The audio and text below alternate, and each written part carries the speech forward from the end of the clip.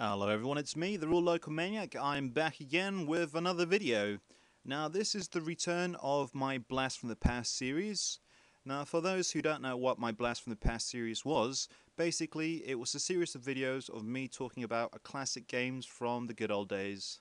Well actually it doesn't have to be classic, it can be a game that we just remember fondly.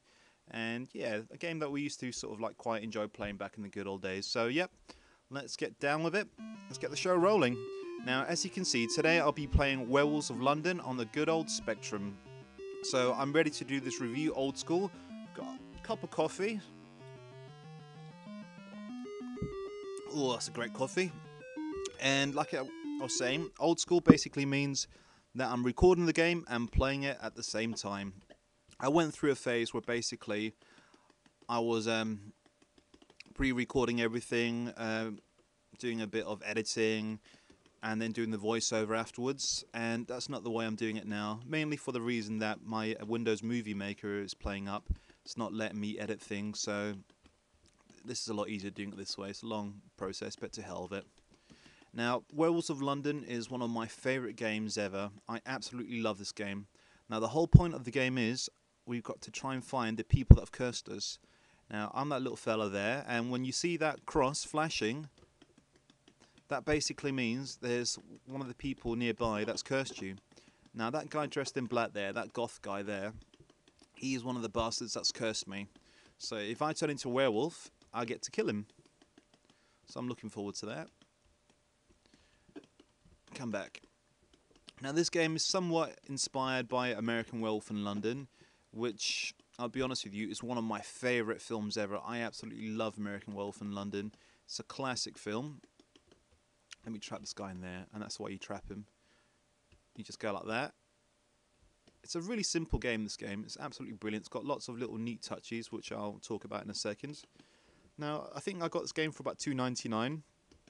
And the reason why I loved it so much was because I could show it off to my cousin who had an Amstrad, for the fact that on one side of the cassette was a Spectrum, and on the other side was an Amstrad game. So yeah, we could play both versions and see how they, matched up. They were very similar, actually, apart from the colour, of course. Alright, now, like I was saying before, I love my horror films, especially American Werewolf in London. It's a classic, classic film. Now, if I could just turn into a werewolf, I'll show you what I can do. In the meantime, let me just show you what I've got on the screen. On the bottom left, I've got that red thing that looks like a first aid box. That's like my blood bank or blood thingy. When that drips dry, that means I'm dead. That thing down there, that blue thing, is my file. So if I get locked up in prison, I can file my way out of it. Now I think there's about 6 or 7 people that I'm meant to kill.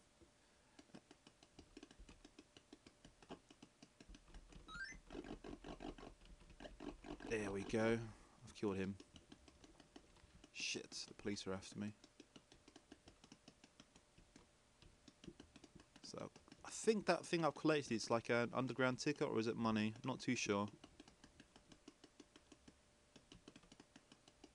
Now, I absolutely love this game. I mean, like I said, I'm a big fan of American Werewolf in London, so it was great fun to actually be a werewolf in an actual game. I really enjoyed doing it. This game's full of, you've got to explore things. You get to explore, like, the forest. You get to explore the underground station, which, funnily enough, I actually work for an underground station. So, yeah, it's fun being a werewolf. Now, I will be doing loads more videos in the next couple of weeks. I've been somewhat sort of not doing many for the fact that, I've been busy with work, spending time with my family and so on, but I've got 2 weeks off work. Woohoo! 2 weeks off from work, so I'm going to just be having fun, making videos while my wife's at work, the kids are at school, so yeah. What am I to do? I'm going to record a few videos, upload them, and while they're uploading, play some Xbox. Guys, I admit, that's what I've been up to. I've been playing my Xbox 360. There's loads of games I've been playing. Yeah, but this game, I don't actually remember it in game magazines. I don't remember like many great reviews, which is a shame, because this is an underrated game. It really is. It's a classic game. It's a lot of wandering around. I think the most people I've killed in this game and got those crosses is about 3 or 4. Actually, about 3. I think you're meant to kill about 6 or 7. Now, I'd quickly like to plug my 1HMPS blog. My 1HMPS blog, there's a link to it on my YouTube channel. Just follow that if you like. Basically, there's a few things there. You'll find, first of all, my blog, which I talk about, films, there's film trailers, there's game reviews, there's other random ramblings there as well. And also what you'll find in there as well is a forum. I've got a new forum called the 1HMPS forum. At the moment it's just a bit of a small community. Actually, it's more of a five-a-side football team. Guys, don't worry, this time the site won't get nuked, it won't go anywhere, because basically I'm a lot more controlled what I'm doing. I've got no pressure this time round. It's a nice friendly community so far, so please check it out. If you want to talk about games, films, Xbox, whatever you want to talk about, feel free to stop by and check it out.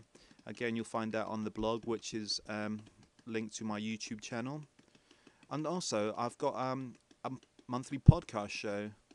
Now, I'm looking forward to this month's podcast, which is episode 3 of the 1 hour monthly podcast show. It's going to be a horror themed podcast. So check that out. It comes out on the 24th, and you can find that on iTunes or on my blog as well. Now back to the videos. I've done enough of that plugging thing. This is a classic game, and I'm just wandering around aimlessly now. Let's check out the underground station. How do I get in there? I can't find anyone to kill. Let's go this way.